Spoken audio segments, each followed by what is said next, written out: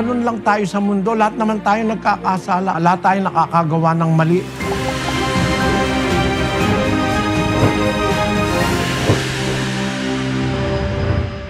Kung halimbawa, yung gumawa ng masama sa'yo, kaya ka napariwara, isang taong masamain, bandang huli, naging Kristiyano. Assuming na talagang naging Kristiyano siya, pinapatawad siya ng Diyos, ang ibig sabihin.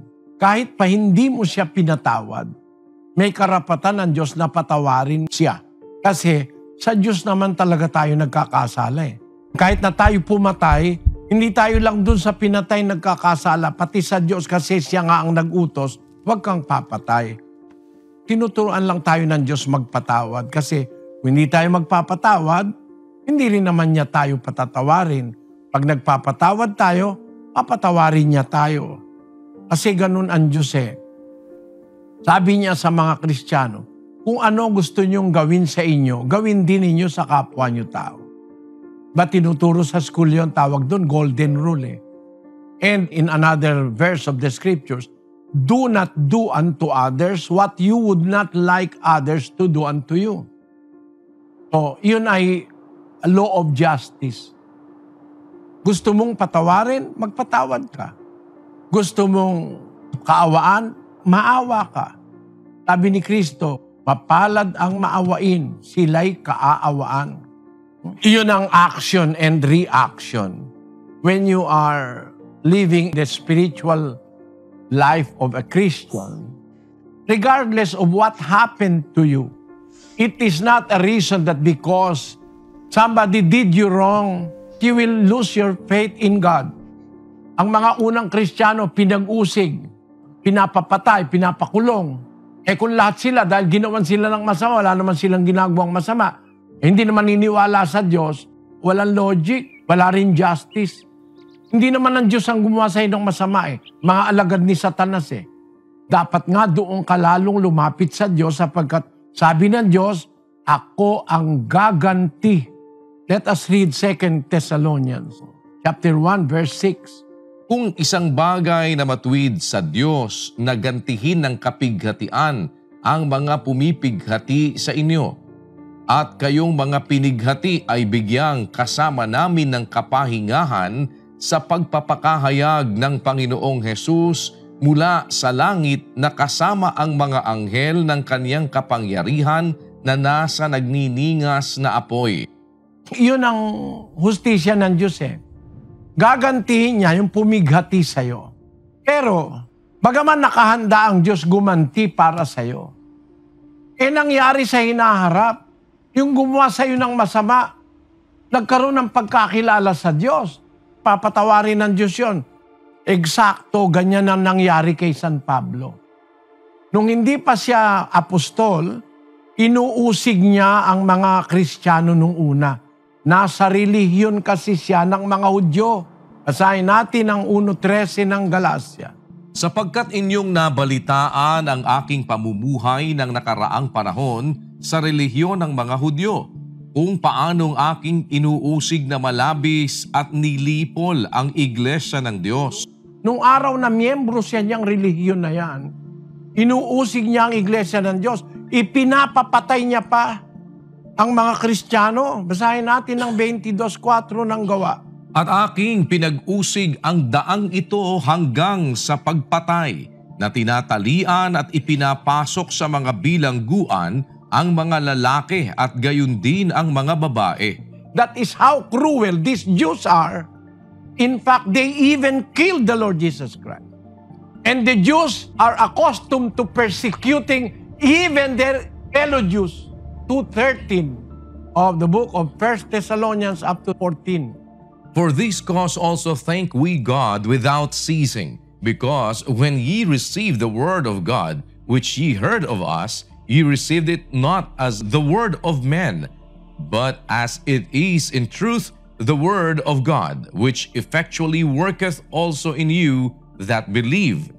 For ye, brethren, became followers of the churches of God which in Judea are in Christ Jesus. For ye also have suffered like things of your own countrymen, even as they have of the Jews. The Jews persecuted the first century Christians who are also Jews. They did not persecute only the leader of Christianity, they persecuted also the followers of Christ. 8:1 of the book of Acts. And Saul was consenting unto his death. And at that time, there was a great persecution against the church which was at Jerusalem. Apostol lang natira sa Jerusalem. Kasi mga apostol, di takot mamatay eh. Kaya pinag-usig sila mga Hudyo. Si Pablo, ganyan siya nung una. Pero nung bandang huli, nabalitaan ng mga kapatid, yun ikang umuusig sa atin. Ngayon, mangangaral na natin. Tuwan-tuwa yung mga kapatid. Hindi sila nagtanim ng galit kay Pablo. Kahit inusig sila, hindi sila nawala ng tiwala sa Diyos, nagtiis sila. Kaya kahit na yung umusig sa'yo, gumawa sa'yo ng masama, ba't ikaw ay gagawa rin ng masama? Ba't hihiwalay ka sa Diyos?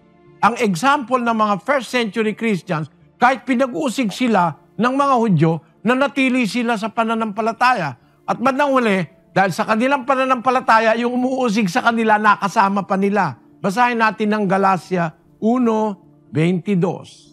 At hindi pa ako nakikilala sa mukha ng mga iglesia ng Judea na pawang kay Kristo, kundi ang kanila lamang naririnig na pinag-uusapan ay yaong umuusig sa atin ng una, ngayoy nangangaral ng pananampalataya na ng ibang panahon ay kaniyang sinisira at kanilang niluluwalhati ang Diyos sa akin. Dahil sa kay Pablo na dating mang-uusig sa kanila, niluwalhati pa ng mga unang Kristiyano ang Diyos. Bakit? Yun ikang dating umuusig sa atin, ngayon nangangaral na, apostol na, tuwan-tuwa yung mga ginawa ng pag-uusig. Eh kung ikaw yan kapatid, matutuwa ka ba? Siguro matutuwa ka rin. Biro mo yung umuusig sa'yo kayong kasama mo na. Pati naman magnanakaw, pagka nagsisisi, pinapatawad ng Diyos di ba? Kahit naman sino pa, patawarin natin. Patawarin mo ang mga nagkakasala. Utos kasi ng Diyos yun Kasi dapat kung tayo talagang maka-Diyos, magpapatawad tayo. Kahit hindi pa humingi ng tawad yung tao, palagay mo, nakamatayan niya, di naman niya nahingi tawad mo. Gusto naman siyang patawarin ng Diyos. Ganun lang tayo sa mundo. Lahat naman tayo nagkakasala. Lahat tayo nakakagawa ng mali. Maaaring sa ating asawa, anak, kapwa. Pero kung nakagawa man tayo ng mali sa iba, yung iba nagawan din tayo ng mali, magpatawaran. Kasi yung pagpapatawad, ang Diyos nga nagpapatawad, tayo pa. Iyon ang ating matututuhan sa Biblia, pagpapatawad sa nagkakasala sa atin. At unang-una, huwag tayong mawawalan ng tiwala sa Diyos kung ginawan tayo ng masama ng kapwa. Tingnan mo si Lazaro, wala namang kabutihang natanggap sa tao yun Pulubi siya hanggang mamatay siya. Wala siyang bahay, walang nagpapakain sa kanya. Ang kanyang pagkain, mga tira-tira, mga mumumo na nahuhulog sa dulang ng mayaman. Pero naging dapat siya sa Diyos.